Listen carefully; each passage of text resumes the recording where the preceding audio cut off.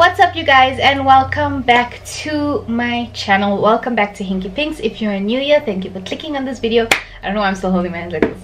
Thank you for clicking on this video, and I hope you guys enjoy. It's been a while since I've been on my channel. What's new? But I'm here. So in today's video, as promised from a while ago, actually, it was actually last month, September. It's now October. Well, by the time you guys are seeing this, it's October. Today I'm going to be showing you guys how I set out my bullet journal, which was in my favorites video. So in my favorites video, I just mentioned it. I didn't show you guys how I set it out and how I've been using it, etc. So that is what today's video is for. I'm going to be showing you guys how I laid out my bullet journal, what my weekly spreads look like, what my monthly spreads look like. And this is quite beginner friendly. I think it's not all artistic with, like, you know, paint and water paint and all that you see, the fancy ones. If you guys do enjoy this video, then please don't forget to give it a thumbs up, and don't forget to subscribe, and make sure you guys go and follow my socials, my Instagram and my Twitter, so you guys don't miss out on any updates, and basically updates on when I'm going to skip a video or a blog post, because I'm very bad at consistency. But anyways, moving on. If you guys want to see how I set out my bullet journal and how you can use a bullet journal, or you're just interested in seeing what on earth I've drawn inside this thing, then just keep watching. So when you open up the bullet journal, you see, I don't know if that lighting is okay.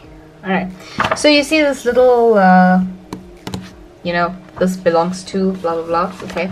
And when you turn over, I just put a key. This is the key that I've used throughout the bullet journal. It's a pretty generic one that I just got off Pinterest, like the usual bullet journal. So you put a square for a task, you color it in when it's complete, you color it halfway when it's in progress, an X when it's cancelled. Then I put a diamond if it's an appointment or meeting, and then an arrow if it's been extended, deadline, study. Honestly, I actually don't use all of these. I mostly just use the task. I thought I would, but you eventually just end up not using it. Then I've got an index. So you'll see that I actually physically numbered each page, but I do it as I go along. I didn't sit for like hours numbering until the end. So then I have an index page, so any specific pages I can just put the page number here so you guys can see how I did that. Then I have my future log, which I also still need to fill in, even though this year is almost over. We're in October now. But I set up a future log, pretty simple. What's really nice about getting a bullet journal with a dot grid is that it's easy to space things out, because you just have to count the squares, you don't have to measure. Then I have a reading list. Again, I have the rest of my books in the rest of the list of books that I want to read in another book, and I need to transfer it in here still. But basically I just put the name of the book, the author, and if it's been read or not. Then I have a page for things to research. Then I have a page for video ideas and a page for blog ideas. As you can see, I have a lot of video ideas, but I have not been posting any videos, so it's not that I have no ideas or have nothing to post, and a lot of these are actually filmed already. I just haven't gotten to editing them, so these will all be coming soon. Then I've got blog ideas as well. Same thing, if I've done it, then I color it in. If I've started it already, then I color it halfway. Then I have a wish list, just for things. There's no deadline to this wish list, just general things that I want to save up to buy or want as a gift, or you never know. So I just put this wish list down over here. Then this was my August spread. I'm just gonna flip through this because the spread I'm using for October is pretty different, so I'm just gonna casually flip through this. Oh, okay, so this page here is for my digital marketing course. I've basically put the module, the chapters, videos and assessments that needs to be done, and when I've done each one I cross it off. I'm actually done with this chapter. I need to update it, and I'm writing the assessments and exams this week. So that is the setup I've got to keep on track and up to date with my course. Then the next page is the same thing, just for my HTML course. It's a very short course. I can finish this in like a week, so I put that down. And then a blank page for my brand management course that's coming up. So before I moved to October, this was how my weekly spread looked like before, but I started falling off the grid with following through with this weekly spread. But basically it worked very well for August, as you can see, where I had the date over there, then I kept this column for my meal plan, and then I had a little thing here for don't forget, then Monday through to Sunday, and the last block was for like the next week. And then on the right panel that I left open, I put a habit tracker, a water tracker, and then to study and to blog. So this worked well for the first 2 months, but it was becoming time consuming and I was falling off track with keeping up to like drawing these little squares, etc, etc. So I stopped doing that. I have a blood sugar tracker to keep track of my blood sugar because I do have hypoglycemia. Most of what should be here is actually written on post-its at my desk at work, but you know, I tried. Okay, then this was a September spread. I really like doodling, so this is completely unnecessary. If you're looking for something real quick, you could just write September on the front and that's it. But I enjoy doodling, and this is weirdly calming for me. Then I listed goals. This is a mood tracker. The mood tracker is also a really nice idea, but it ended up not working out for me because, you know, I don't know what my mood is. I have like 5 different moods throughout the day, so that just did not work out for me. I'm gonna move straight over to October. Okay, so this is for this month. Now what I've changed in October is I've got my cover page and I put a habit tracker down for the entire month instead of having a tracker for each week, which I ended up not filling in. So I'm starting off with the 1st. I tried the 30th, but today just didn't work out at all, so from tomorrow. So I've got all the habits that I want to do that I want to develop or whatever for this month.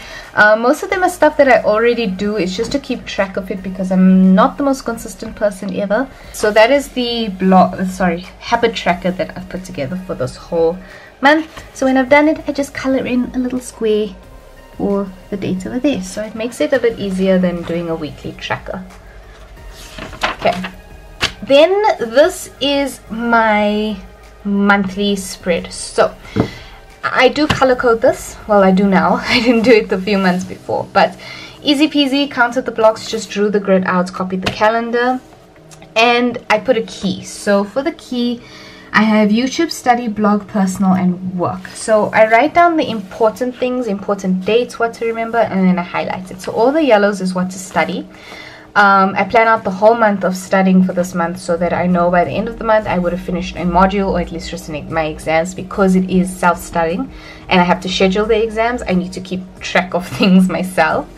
And then I add in the days that I'm going to be editing a certain video, that I'm going to upload a video, write a blog post, I have a holiday coming up.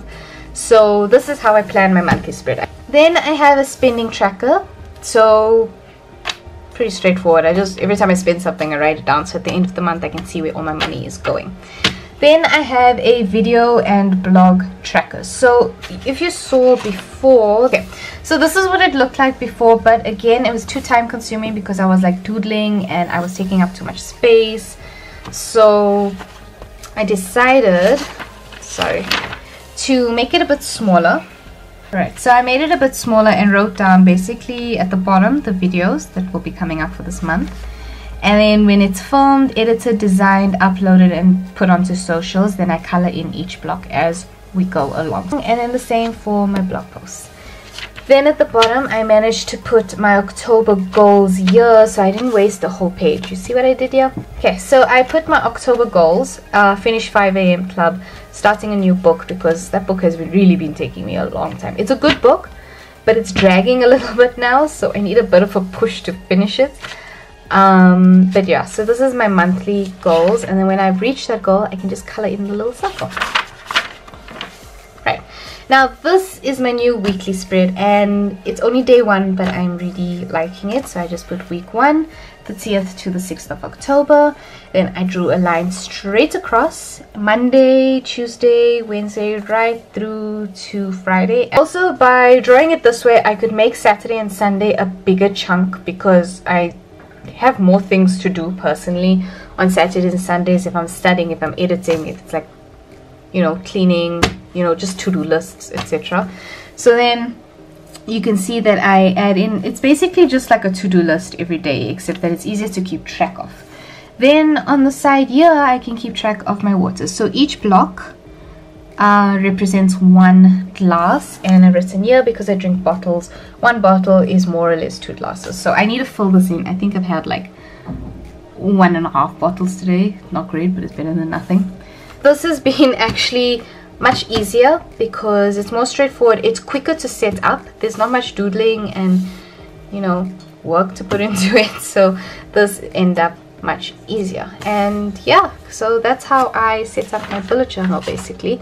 So that, you guys, is how I set up and use my bullet journal. I know this was a very informal and not so fancy kind of video, but I feel like the reason why I haven't been uploading so consistently is because I feel like I need to be dressed up, and I need to be wearing a full face of makeup, and I need to have a script in front of me, etc, etc, to film a video. But in reality I really don't, because I just like filming and sharing random stuff with you guys. I hope you kind of got an idea on how to set up a bullet journal if you're thinking of starting one. I would definitely recommend using a bullet journal if you're tackling more than one thing a day. So if you have a full-time job, side hustle, studying, etc. So if you have a lot to do in one day, I definitely recommend, I'm like moving backwards on my chair, but I definitely recommend using a bullet journal because it's so much easier to just keep track of everything in one book. If you guys enjoyed this video, please give it a thumbs up. If you're thinking of starting a bullet journal, let me know down below. If you have any questions, let me know down below.